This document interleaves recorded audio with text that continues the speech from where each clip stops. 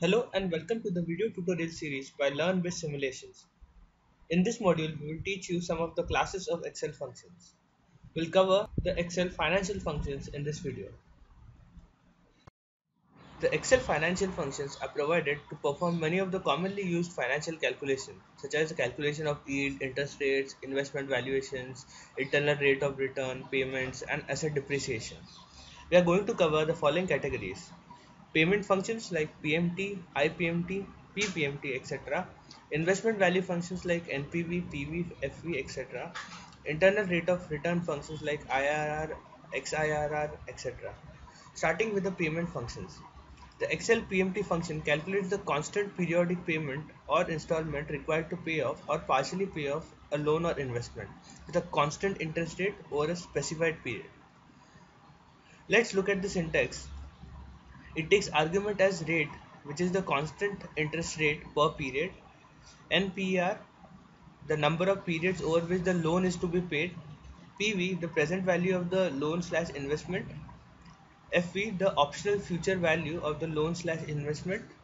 At the end of NPR payments, the default value is 0, which represents the loan completely paid. And finally, the type, which can have values 0 or 1 for payment made at the end or beginning of the month. Let's look at an example. We want to calculate the monthly payments on the loan of rupees 50,000 to be paid off in full over 5 years with an interest rate of 5% per year. Note that in the function the interest rate is changed to per month interest rate. Also, the return payments are negative values as these represent outgoing payments for an individual. The next function is IPMT, which calculates the interest payment during a specified period of a loan or investment in the same context of the constant periodic payments and constant interest rate. It has same arguments as PMT with an extra input of period for which the interest needs to be calculated. As can be seen in the example, the function is used to calculate the interest for the first, second, and fifth period of the payment schedule. Note that the interest component slowly decreases over the periods. The next is the Excel ISPMT function, which calculates the interest paid during a specified period of a loan or investment. The difference between ISPMT and IPMT is that IPMT calculates by making equal payments inclusive of both interest and principal in each period, while ISPMT calculates by making equal principal payments at the start of each period and paying the interest on the outstanding balance at the end of each period. Note the difference in the interest paid with the two functions. You can also calculate the cumulative interest paid on the loan or investment between two specified periods in the same context of constant periodic payments and constant interest rate using the cum IPMT function. It has extra arguments of start period and end period representing the range for which the cumulative interest needs to be calculated. As can be seen in the example, the cumulative interest for each year representing 12 periods has been calculated. Similar to IPMT function which calculates the interest, we have the PPMT function which calculates the payment on the principal during a specified period of a loan or investment that is paid in constant periodic payments with a constant interest rate.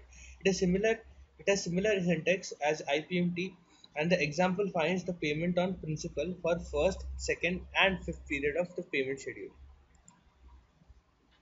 And similar to cum IPMT function which calculates the cumulative interest, we have cum prink function which calculates the cumulative payment on the principal of a loan slash investment between specified period.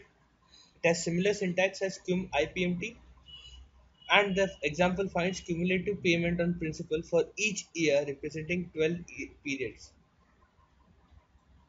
The next set of functions is the investment value functions, starting with NPV function, which calculates the net present value of an investment based on supplied discount rate and a series of future payments and incomes.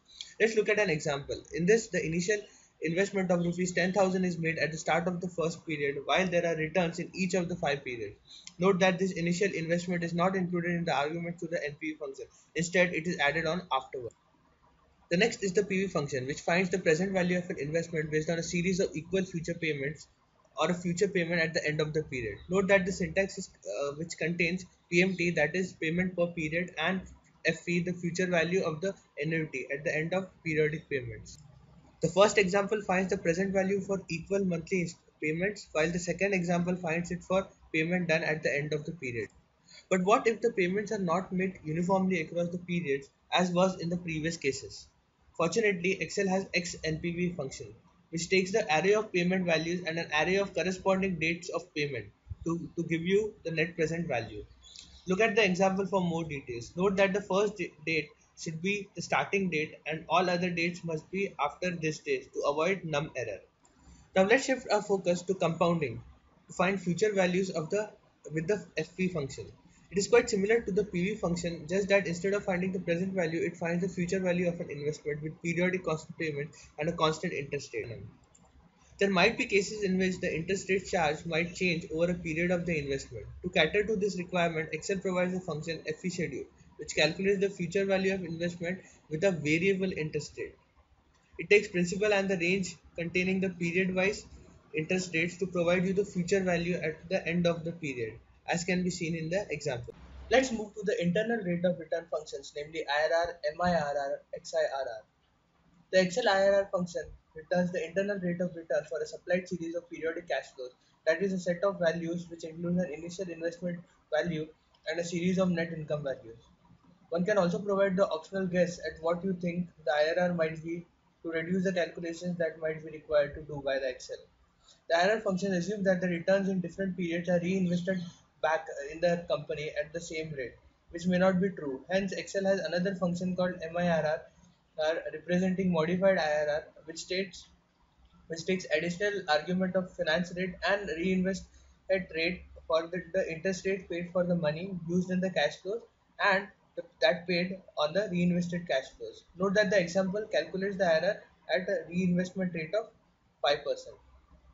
The Excel XIRR function returns the internal rate of return for a supplied series of cash flows which are not necessarily periodic. It takes the array of investment slash income values and an array of corresponding dates to give you the IRR. See the example to understand this better. Now let's try to build up a simple finance worksheet. We'll try to build the profit and loss statement here. This is the information provided to us like unit sales, price per unit, various direct and indirect costs, interests and taxes. We have put up various heads of P&L statement in Excel to save time. Try and calculate each of them to build the complete P&L. Sales are total units multiplied by price per unit. Cost of goods sold will be labor cost plus material cost plus utilities cost. Cost profit will be sales minus COGS, and gross margin will be gross profits percentage of sales, which is healthy 55% here.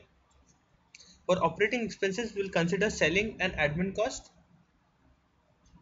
and then calculate EBITDA and EBIT.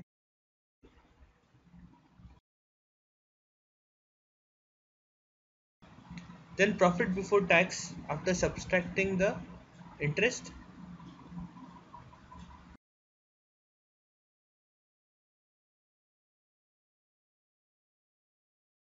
Calculate profit after tax after subtracting the income tax. Finally, PAT margin is calculated on sales and we get our simple P&L statement. More forecasting and analysis can be done on with this Excel. That's it in this video. We'll continue our Excel video tutorial series in the next video. Thanks for watching. You may visit our website www.learnbizsimulations.com to check out some of our business simulation games for learning and assessment.